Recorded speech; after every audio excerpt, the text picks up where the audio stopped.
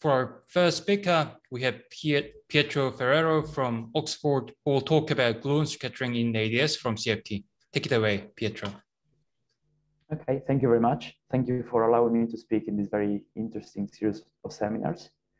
And today we'll speak about this work that I have done earlier this year in collaboration with Fernando Aldai, Connor Behan, and Qinan Zhu. Let me start with a brief overview and some motivation for what I will discuss. The basic setup is AdS CFT, which is very well known to relate string theory or M theory on AdS T+1 times some compact manifold M backgrounds to conformal field theories living on the conformal boundary of AdS. The main observable that we'll consider in this setup is holographic 4-point functions, so correlators between boundary excitations in AdS that are dual to actual correlators in the CFT. And we consider the case in which we have a small parameter, which I'm calling generically G here, and we're doing an expansion in this small parameter. This G is small in general when we have a weakly coupled supergravity description in the bulk. For instance, if you take the case of AdS 5 cross S5, which is dual to n equals 4 super n mills, this G would be 1 over n squared, where n is the number of the etheric branes. So here I wrote schematically some terms in these expansions. In particular, the first is just a disconnected contribution, which is completely trivial. So we will not care much about this. While the second term represents schematically 3-level interactions, and it is the subject of this talk. The next order would be one-loop contributions, which is the state of the art for this kind of analytic computations, and only a few cases here are known. And for all the rest, we really don't know much. So already 3-level, this is a non-trivial problem, which was, in some cases, was not fully solved until very recently. As I said, it's a very hard problem. So what we'd like to do is consider theories with superconformal symmetry. And moreover, we focused on the half-BPS sector of operators in those theories. So we want as much supersymmetry as we can. If you have these requirements, then you immediately are led to consider theories with maximal supersymmetry. And we have these 3 theories that correspond to maximally symmetric backgrounds of string theory or M theory.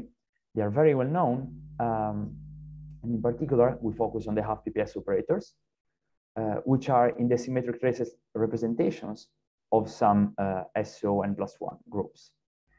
And in particular, they are labeled by some integer k, which is the rank of these representations. And for k equals 2, the half-BPS multiplet is the stress tensor multiplet in the CFT. And this is dual in AdS to the supergraviton multiplet. While for k higher than 2, these operators in the CFT correspond to Kaluza-Klein modes of the graviton on the sphere. Here we always have a sphere as internal manifold, and the KK modes on the sphere are these half-BPS operators. After 20 years of effort, since the very start of AdS CFT, now all 4-point functions between arbitrary Kaluza-Klein levels are known at 3-level, thanks to a new idea that was introduced last year by Fernando and Qinan, which is known as the MRV limit. And I will discuss what this actually is later in the talk. So this case was solved, and then what you should do is move to theories with half-maximal supersymmetry. And this is exactly the subject of this talk. And what we'll do is apply this idea of the MRV limit, which is a special configuration of our symmetry polarizations that really simplifies the correlators. We apply this to a large class of SCFTs with half-maximal supersymmetry in dimension from 3 to 6. And what we obtain is all the correlators, all the 4-point functions between any half-BPS operators at 3-level. And this is dual not to graviton scattering, as in the maximally supersymmetric case, but rather to Gluon scattering amplitudes in AdS. Let me also give some motivation for why this is interesting. First of all, we can use these holographic correlators to learn about conformal field theory from gravity. In particular, we often deal with CFTs that don't admit a Lagrangian description. And even if they do, it's really hard usually to compute non-protected CFT data at strong coupling. And this dual gravitational description allows us to perform this kind of computations. Similarly, we can learn about gravity from conformal field theory. In particular, the the CFT techniques allow to compute quantum gravity loops and higher derivative corrections to effective actions, or more in general effects of quantum gravity, which again, otherwise, it would be very hard to compute. And finally, more and more results are appearing on the archive about these holographic correlators, which are the natural analog of flat space scattering amplitudes. So we can think of them as AdS amplitudes. And we know very well that for the flat space S matrix, there are a lot of beautiful hidden structures that people have discovered over the past years. And a very interesting program is to extend the systematic study of amplitudes from flat space to AdS. Let me then give a brief history of these holographic correlators, starting with what the traditional method to compute this stuff is. In principle, you have a supergravity Lagrangian, take type 2b for instance, you put it on AdS5 crosses 5, you Kaluza-Klein reduce on the phi sphere, and you get some interactions between the Kaluza-Klein modes. Since we're interested in 4-point functions, we can truncate these to the quartic interactions. Then you extract the Feynman rules from the Lagrangian, as you would do in flat space. And to the Feynman rules, you associate some Witten diagrams, and then you sum all of them together, and you obtain the result. This seems very straightforward, but in practice, we have two problems. The first one is that if you actually perform the Kaluza-Klein reduction, keep all of the quartic interactions, even in the simplest case of AdS5 crosses 5, you end up with these 15 pages of Lagrangian, where each term looks like this. So people have done this, but you don't really want to work with this. And the second problem is that even for the simple phi to the 4 contact interactions, the result in space-time for the Witten diagrams looks like this. This is just one diagram, and then you should add many of these together. And so, as you might expect, the result is not nice. So it's really hard to make progress this way. Nonetheless, people have obtained some results in the past, in particular, a bunch of results for AdS5 crosses 5, the simplest 4-point function in AdS7 crosses 4, and no results at all for AdS4 crosses 7. Therefore, we need some new tools to make progress and get actual computations to work in complicated theories like AdS4 crosses 7, which is ABJM. And in particular, let me introduce two tools. The first one is Mellin space. For simplicity, let's focus on the case of 4 identical operators in the CFT. So we have this simple prefactor, and the correlator depends on one function of 2 variables u and v, which are the usual cross ratios. What you can do is the analog of a Fourier transform for flat space amplitudes, which is known as the Mellin transform. This is the formula, and let me highlight the main features. Here we have u and v, the cross ratios, and here we have S and T, which are the Mellin variables that are dual to u and v. Then we have a prefactor with some gamma functions, which take into account some poles, in particular, the poles of the double trace operators that are present in every holographic CFT. And we have this variable u, which is constrained in this way in terms of S and T. And these are the analog of flat space Mandelstam variables. And finally, we have the Mellin amplitude M of S and T. And this object is much simpler in the cases that we will consider than the full correlator in terms of the space-time cross ratios u and v. In particular, you see that the integration here is over an imaginary axis. So what we will do is close this, we close the integration contour, and we sum over all the residues that are enclosed by this contour. So what we really care about when we think about Mellin amplitudes is the analytic structure of M. And in particular, since we focus on tree-level, we have essentially 2 cases to consider. The first is that of contact terms, take phi to the 4th interactions in AdS. These Mellin amplitudes are polynomials in S and T of degree equal to the number of derivatives in the interaction divided by 2. And this is exactly what we have in flat space. Moreover, if you take an exchange, say in the S channel, then you have a simple pole in S, because this is the S channel exchange, which is exactly the same as in flat space. But then you have to take a sum over all the simple poles where M equals 0 corresponds to the conformal primary that you're exchanging, while higher values of M correspond to the descendants. So it's a bit more complicated because you have in principle an infinite sum, but the idea is you have a single pole that corresponds to an exchange. The second idea was that of introducing bootstrap methods in this kind of computations. So the idea is we forget about the Lagrangian and we use constraints coming from superconformal invariance, crossing symmetry, and consistency conditions. This way, a lot of progress was made for the maximally supersymmetric cases. In particular, the full answer was obtained.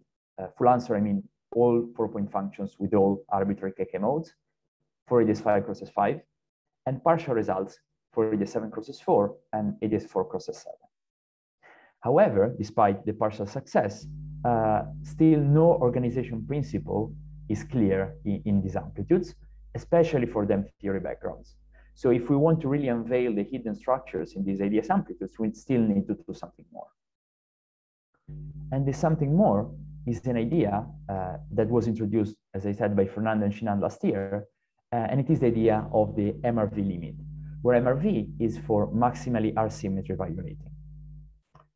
As I said, we consider correlators of these half-BPS operators that have K indices symmetrized, and we can contract them. What we do usually is we contract them with polarizations.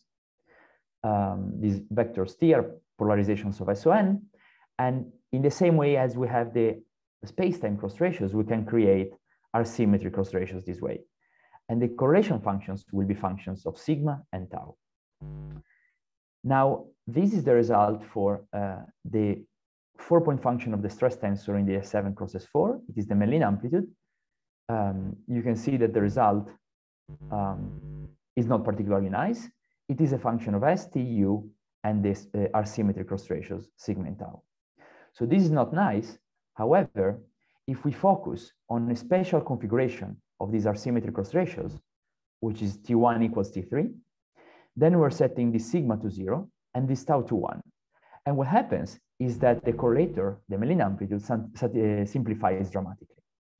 This is called U-channel, MRV limit in particular.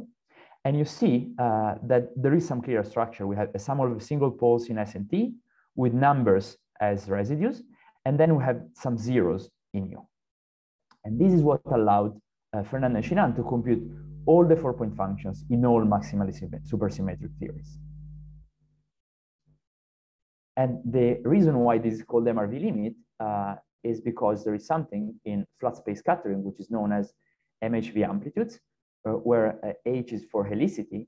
So if you take an n gluon amplitude at 3 level and you take all positive helicity gluons, this will vanish. If you take one negative and the rest positive, this will vanish. And if you take 2 negative and the rest is positive, which is the simplest that doesn't vanish, this is called MHV, and you see that it is very simple. If you go away from these configurations, the amplitude become a bit nastier. In the same way, in the MRV limit, the AdS amplitude is very simple. Away from the MRV limit, it will be something more complicated. Now I will move to the half-maximal supersymmetric case, which is the subject of our paper. So if there is some questions about this first part, please let me know. Okay, so let's now decrease the number of supersymmetries. And here we have a whole zoo of theories because we have less constraints, of course. And in particular, we have theories ranging from 6 to 3 dimensions. And each of them has like its own construction, which may be more or less complicated according to what you know or you're familiar with. But what I want to highlight here is some common features that allow us to actually compute these correlators. In particular, we usually have some branes wrapping an AdS D+1 times S3. Take the simplest case, which is the 4-dimensional one. You have AdS 5 crosses 5, which is the maximally supersymmetric background. You add some D7 branes that wrap AdS 5 crosses 3. And what happens is that you break the supersymmetry by a factor of 1/2. So you go from n equals 4 to n equals 2. And since you're adding these D7 branes, they carry a vector multiplet with some gauge group GF, which is a flavor group from the point of view of the CFT. So if we look at the global symmetries in this series, we always have an SU2 times SU2, which comes from the isometries of S3. or more in general, we have an R symmetry factor, an SU2L global symmetry factor, and then we have a GF, which is a gauge group from the point of view of the gauge supergravity, while it is a global symmetry group from the point of view of the CFT.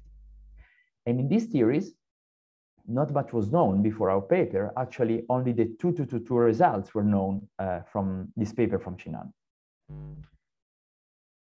So this is the first thing that they have in common, the kind of holographic description and their global symmetries. And moreover, if we focus on the sector of half-BPS operators, we have this little table with their weights. You see their dimension can be described here, sorry, I mean the superprimaries of the half-BPS multiplets. Their dimensions can be described uniformly in terms of this epsilon, which is the dimension -2/2. The dimension is epsilon k. They are all scalars, spin 0. They have SU2R spin k/2, SU2L spin k-2/2, and they are in the adjoint of this flavor group GF. For k = 2, these correspond to conserved currents of GF. And since we know the currents are dual to gluons in supergravity, these are actually AdS gluons with gauge group GF. While for k higher than 2, these operators in the supergravity correspond to the Kaluza-Klein modes of the gluons on the S3. So the picture is similar to the maximally supersymmetric case, just instead of gravitons, we have gluons. Here is a description of these operators explicitly in terms of some indices here. The first index I is an adjoint index of GF, the flavor group. Then we have k indices for the SU2R, and we can saturate these or contract these with SU2R polarization vectors V. And then we have k-2 indices, which are, sorry, SU2L, not SU2R, which we can saturate with other k-2 polarization vectors V bar. So all in all, we end up with an operator which has an adjoint index of GF and then depends on these polarizations. And what we compute is 4-point functions of this. We have full control on the general case with unequal weights, but just for simplicity, I'll focus on identical weights, so k, k, k, k.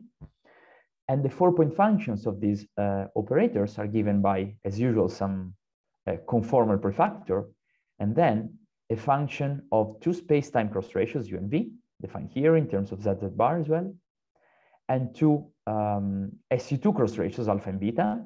Alpha is for the R symmetry, and beta is for the SU2L global symmetry. So we have these kinematics, and note that while the dependence on U and V can be actually quite complicated, the dependence on alpha and beta is polynomial. It's degree k in alpha and degree k-2 in beta. So it is quite simple.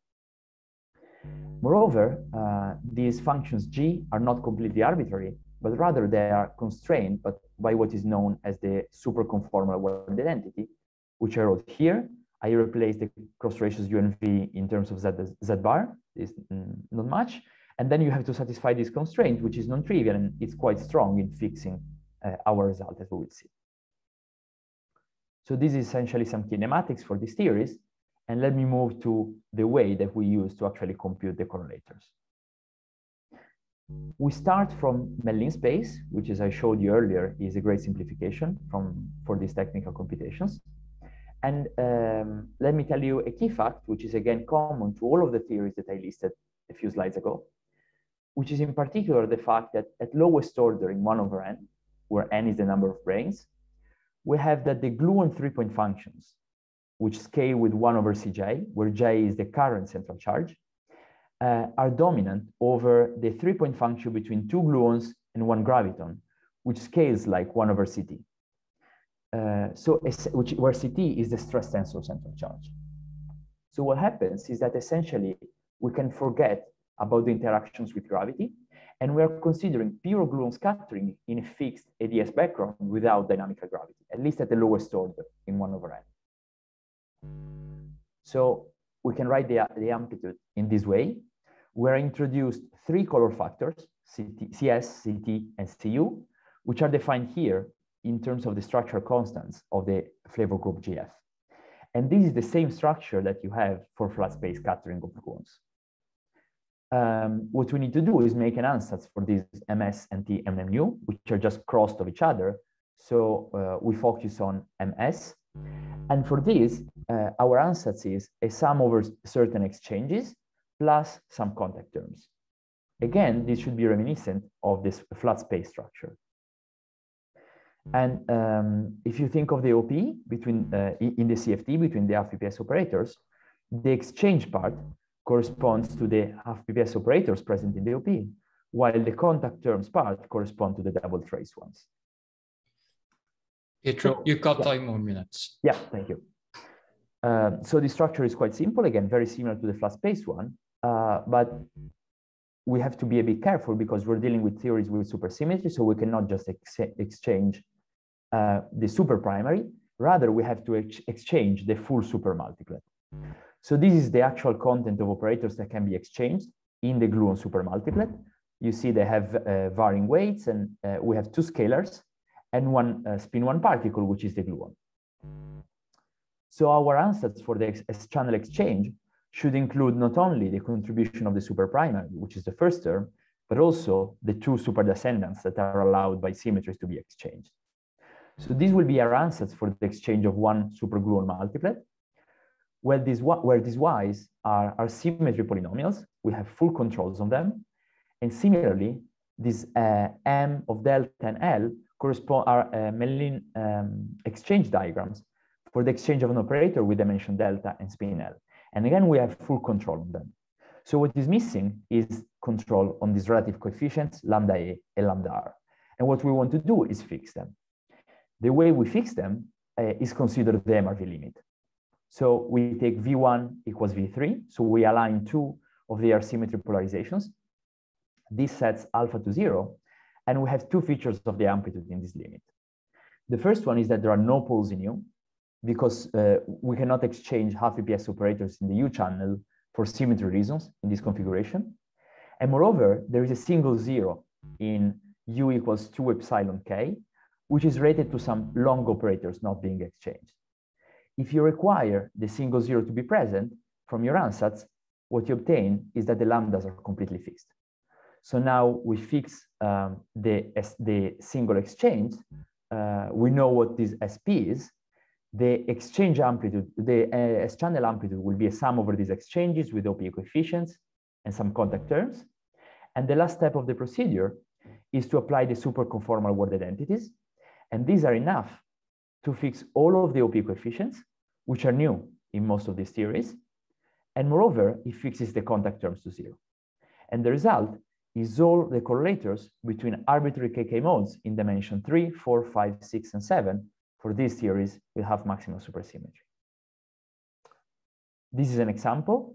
It is the result for 2 KK in 4 dimensions, where Cj, 1 over Cj scales like 1 over n, 1 over Ct is 1 over n squared, so I wasn't lying to you. Gluons are actually dominant, and the result, as you can see, is quite simple.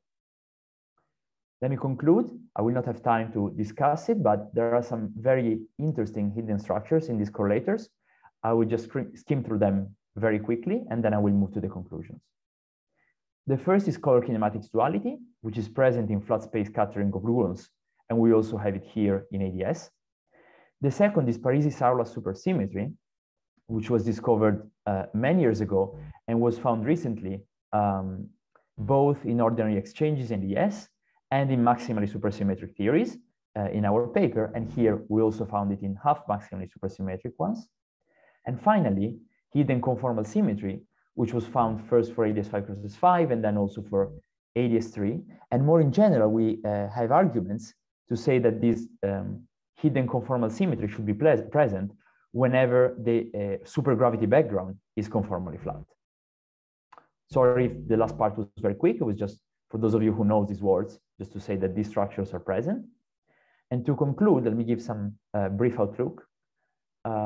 First of all, we have this color kinematics duality, which is present in the 222 case. It is also present in flat space, and it relates to the double copy, which is a way to create gravity from gluons. And this was generalized by Chinan to arbitrary KK modes in 4 dimensions, but we'd really like to do it in other dimensions and in non-supersymmetric theories as well. then we would like to be able to compute higher point functions, not just 4-point functions, because, for instance, the color kinematics duality is a feature of any number of points in flat space amplitudes. So we'd like to see if that is present in AdS as well, and also if higher point functions double copy to gravity and what the properties of color ordered amplitudes in AdS are. We would also like to include subleading corrections. So we only looked at Gluon scattering, but at tree level, but you can look at loops. You can include graviton exchanges, so have dynamical gravity in the bulk. You can include higher derivative corrections and mixed correlators between gravitons and gluons. And all of this stuff is very interesting, and it is worth of future attention. Finally, we haven't done that, but it's in principle straightforward to extract CFT data from our correlators. And I would say that 99.9% of the CFT data is unknown. So it would be interesting to extract them, explore their structures, and feed them to the numerical bootstrap and compare with the results. Finally, let me thank you for the attention. All right, let's thank Pietro for the very nice talk. If there is any question, please raise your hand or just speak up.